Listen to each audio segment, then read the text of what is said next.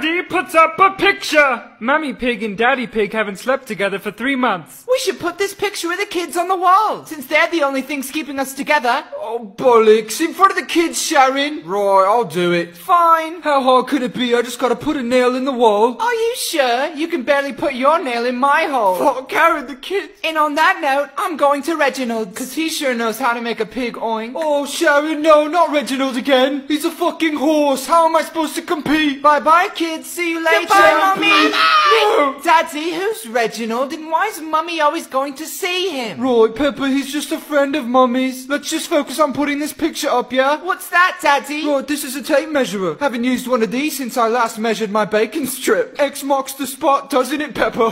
Daddy, how do your skinny legs hold your fat body up? Good one, Pepper. It was a genuine question, Daddy. Don't break the wall, Daddy. Right, like I'm gonna break the wall. Really quite simple. Uh-oh,